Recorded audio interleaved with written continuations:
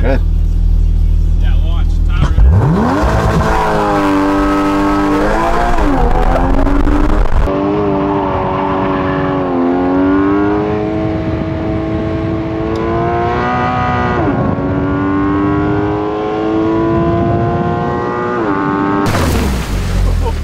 Fuck, dude. Whoa!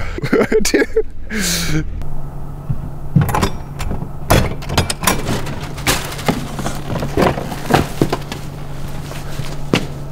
Good morning. What am I doing? What are we doing? We're racing street bikes. Dude, we already rode a Porsche around this morning. It's unbelievable. Let's go. All right, so this is the trusty steed for the day. CBR 600, Orange Crush as they call her. I gotta take it easy here for a little bit. So I gotta figure out this bike and how she handles before I really start to give her the berries. But we're in good hands. We got some professionals here. They're gonna help me ease into it. I'll have some simple hand signals. This is just get your eyes moving, scanning ahead.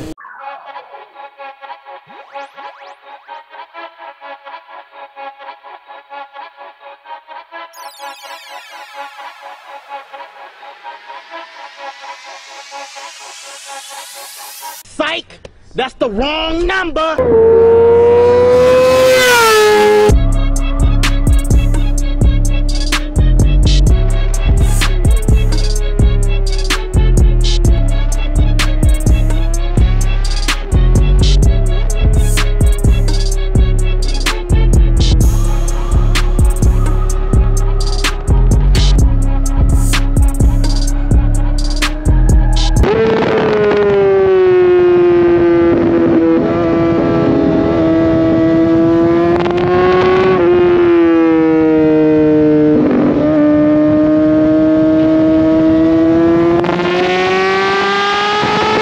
Give it to the beans.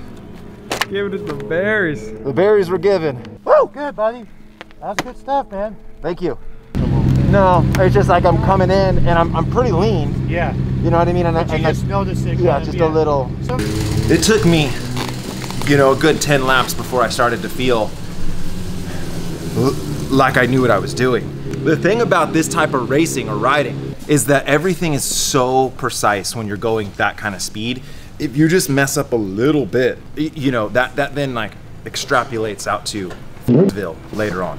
I'm like mentally just drained. Like you're just, I don't know, it's so much fun. Street bikes are very emotional. Like you're out there and the cortisol is just building constantly because you're defying death at every moment.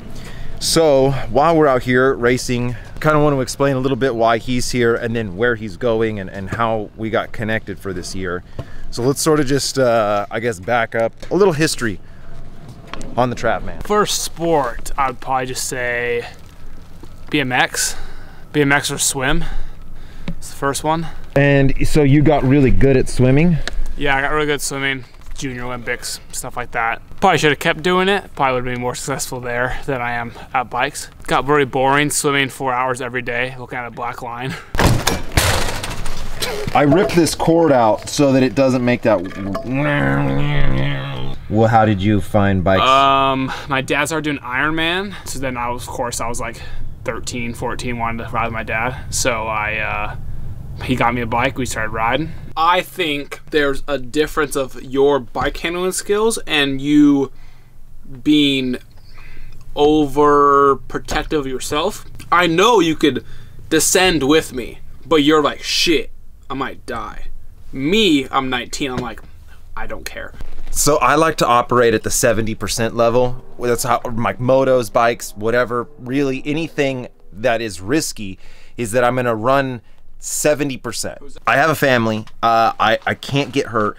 And so if I go out and I go 100%, then there's no room for error. If you make one small mistake, so I like to operate at 70%.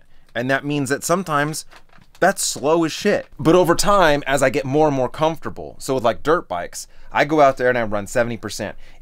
There's no way I'm wrecking on my own just because I'm not pushing it hard enough, nowhere close. But if I can get good enough to where 70% is decently fast and then it's fun, then I'm having a blast and I'm not taking any risk.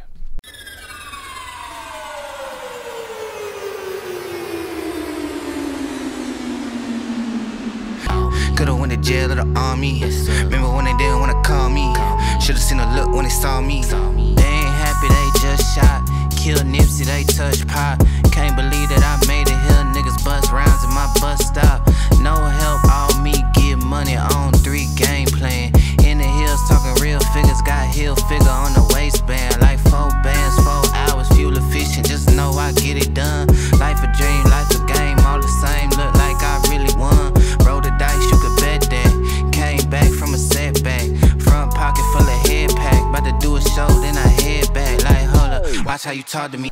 So then there was a young Travis riding around at Phil's Fondo, and we actually saw the clip where Travis was riding next to me when he was like 2.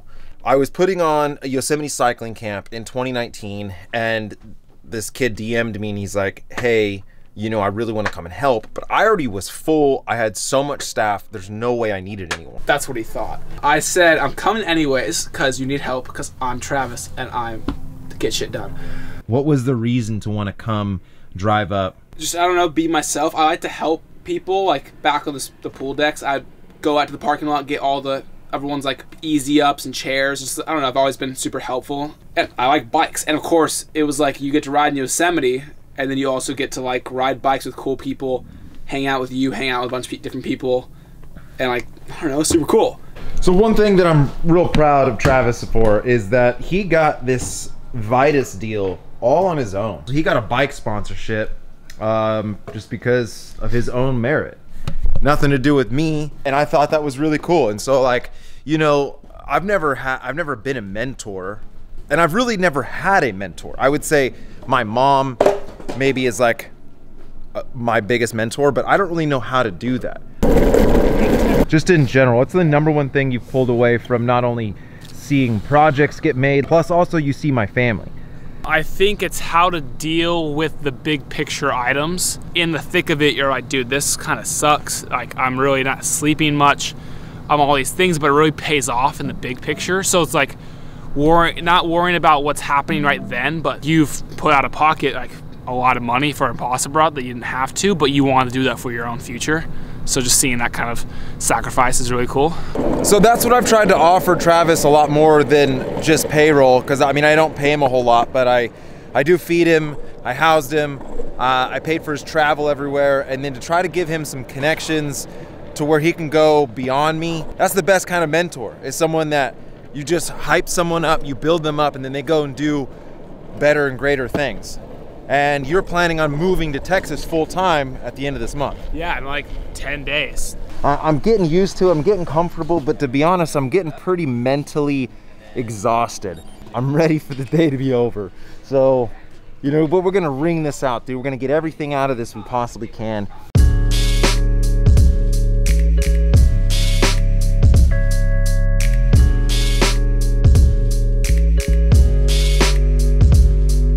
Take pack to the lung, kill the stress to the head. I'm tryna do more for the soul, way less for the bread. Oh yes sir, I take pack to the lung, kill the stress to the head. I see the things that they do way less than they say. Cause it's a war on the real, baby, look outside. A war on the real, baby, look out. Cause it's a war on the real, baby, look outside. A war on the real, baby, look out. Cause it's a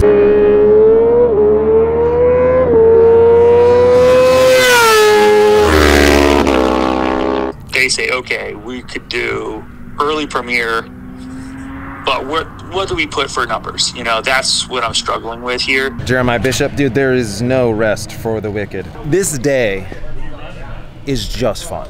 You know, I wouldn't be able to do the things I'm doing right now because of Travis. I'm very grateful to have the people around me that I do, because like otherwise I wouldn't be doing this. And this was maybe one of the highlights. I mean, I've had a lot of highlights this year, but this one right now like feels super good. But don't really want to crash, and I think I've had a really good day, so we're gonna deposit that in the bank and let's get back to Tim's house, I guess.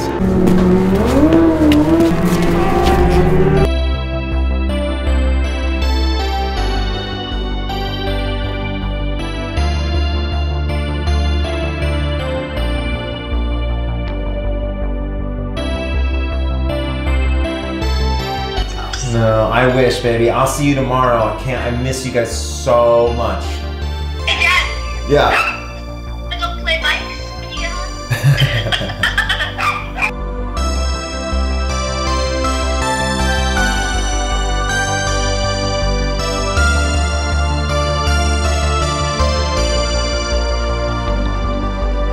When I first met Travis, he was like a part of some cult cycling team, and he wanted to be a pro cyclist. Like he was destined for sure. He was gonna be world tour and ride at the Tour de France. Now that he's 19, do you still think that that's gonna happen for you?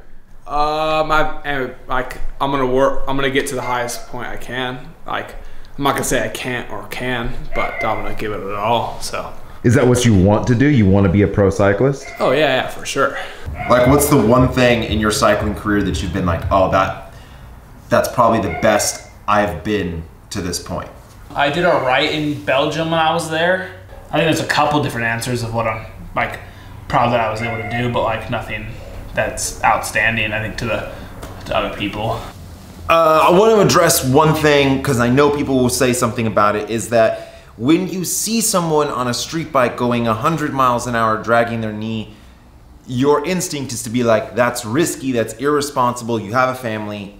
But I do not take unnecessary risk. I'm already doing risky things, so I'm not going to make the risky things even riskier. So when I'm out there and I get passed by a guy that I would like to stay with or even beat, I got no ego. I'm gonna let that guy go. I'm going to just ride well within my limits. Now, as I got better throughout the day, the speed increased, but I still kept it around 70%. I never once had my butthole pucker up and be like, whoa, that was too close. I really did forget how much mental endurance you need for street bikes. That it's like cycling, you can ride your bike and mentally be gone. Like, you don't even need to be there, right? You can just pedal your bike and mind future.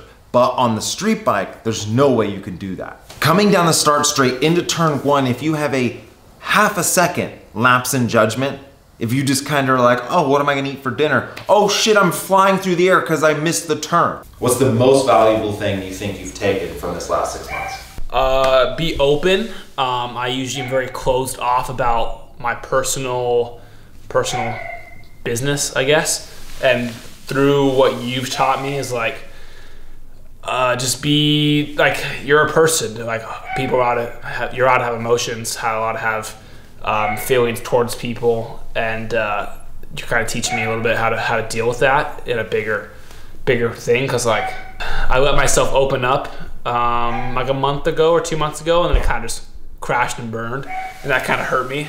But you've helped me like teach how that's okay, and everyone goes through that, and it'll get better. God, I miss you guys so freaking much. I want to keep talking to you guys after this, okay? So don't hang up. Let's just sign off though, okay? All right.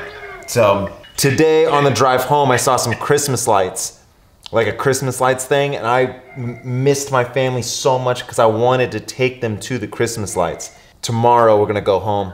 We'll be back with you guys. My bubs just asked me if we could play bikes when I get home. Huh, so cute. Guys, I love you so much. And as always, thanks for watching. Vegan Cyclist. Yeah.